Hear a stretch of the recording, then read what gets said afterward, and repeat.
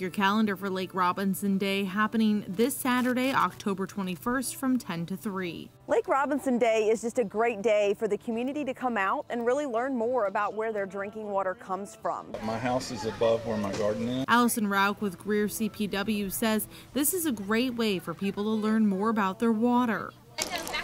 We just want to encourage the community to come out, learn a little bit more about water quality and all the things that are impacted by our water quality.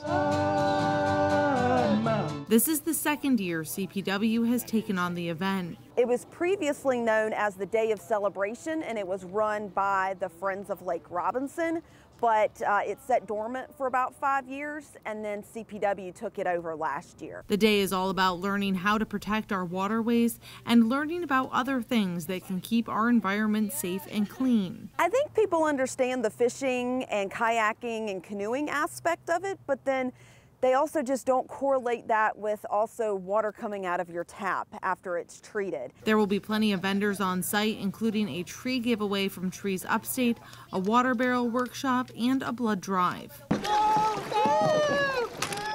We're going to have free kayaking with Cole's Bait Shop.